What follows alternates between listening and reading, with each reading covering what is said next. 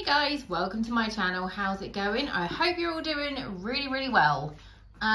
We've got a food shop today and two cats obviously, who always get on my videos with food and people seem to shit themselves about it, but my cats live in my house and I will wipe off any cat hair. So if it offends you, I'm sorry, but I don't care.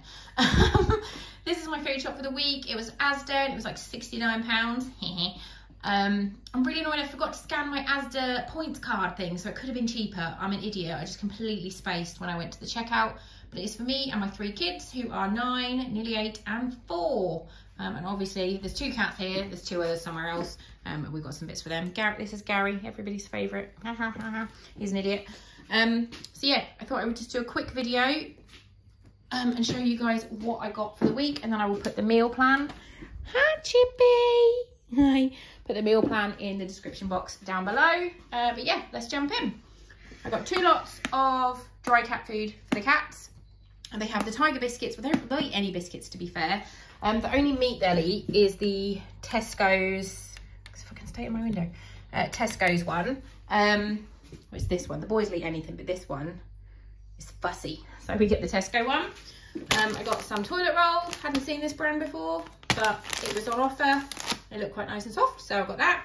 Bacon, sausages, lettuce. I got Maryland cookies, malted milk biscuits. My youngest has one of these every night before bed. He loves them. Potatoes, little apples. I really wanted some pumpkin puree, but I think they only sell it at Sainsbury's because I was going to make pumpkin bread again, but they didn't have any. This is completely irrelevant. Pinto beans, because I'm going to make chilli one night.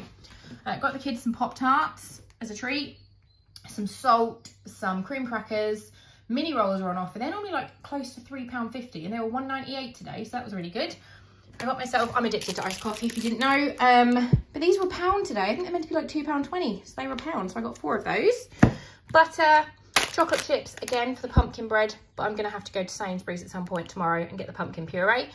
I mean, I could do it myself, but it's just such a faff having to roast the pumpkin and get all the seeds out, so I just buy a tin.